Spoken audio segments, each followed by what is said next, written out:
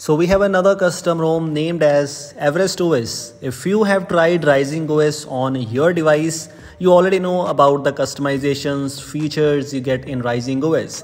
And if you need almost a similar custom ROM, I guess with a different base, then you can try out EVEREST OS. It's also available for many devices right now while making this video, especially the latest ones too. This is available for many devices. EVEREST OS, the things which you have by default in this one of the major changes or one of the biggest things right now in a custom ROM is regarding bootloader checks, you can say, or the play integrity kind of things. It's there. Bootloader is locked.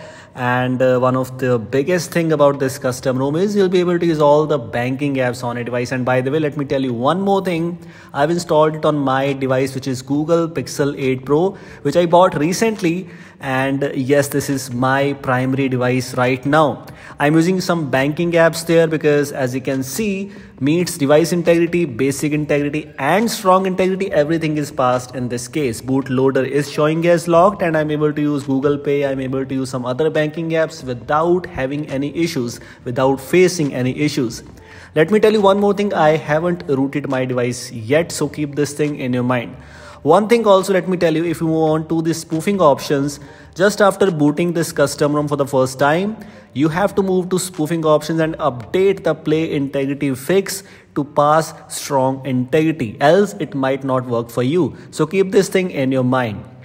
Because we are here in the customization section, so if you are able to notice, if you have used the previous version of EVEREST OS, the changes were there, like this themes UI, this settings customizations UI is now changed. It's now revamped, redesigned, and yes, looking good in the terms of these tiles kind of UI. Yes, it's looking good here. Of course, it could be user specific opinion, but in my personal opinion, I guess it's a very good looking thing. Also, if you take a look at the lock screen, as I just told you just few seconds ago that this is my primary device. So yes, I customized a lot of things here. I've enabled some things here by default. In this case, I have custom clock enabled, which is HyperOS style. And you can also take a preview. You can take a look here how the things are looking like. You can choose any other custom clock in case you want to, Oxygen OS style, and some other quite famous clock styles are available. Unfortunately, there is nothing unique here, but the things which you are looking forward to are already present here. Lock screen widgets, device info widget. One thing which is actually a difference between this EVEREST OS and Rising OS, according to me, in my device personally, is the stability. Rising OS is not that stable on my device especially, and EVEREST OS is as good as stable for now while making this video, because I'm using it from past, I guess, 2 days right now. It's just so good.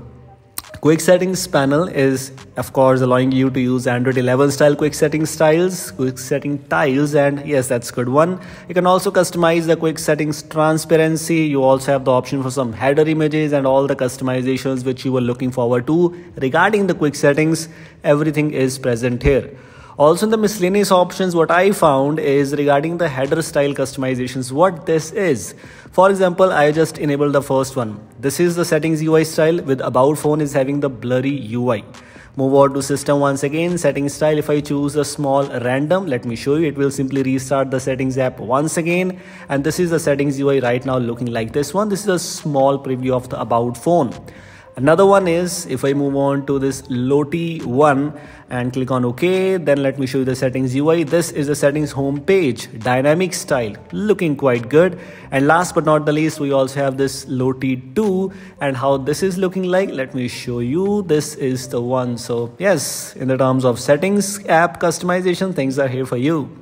Quick switch, as expectedly, it's here. You can switch between the Pixel launcher, you can switch between quick step launcher, or you can also choose launcher if you need some other kind of things. Launcher and quick step has some customizations for you. Pixel launcher is basically for circle to search. And yes, you can see all the spoofing options are also present here.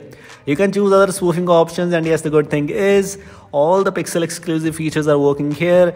I'm using a Pixel device, so things might be different in my case, but most of the things shall be same in your case too.